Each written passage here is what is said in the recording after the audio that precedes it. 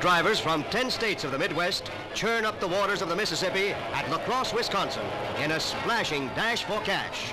Aquamaniacs line the banks as the rough riders of the waves spur on their bucking bronco boats. Weery of Muncie, Indiana, holder of 3 American speed titles, battles it out with Tom Cooper of Kansas City, who goes into the lead at the halfway mark.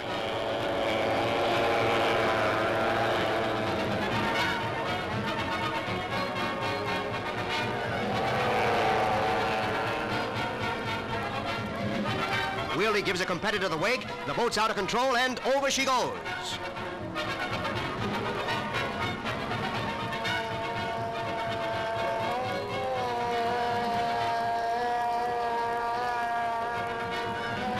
Here in the last lap, Weery zooms ahead to win his race in the National Open Speedboat Regatta.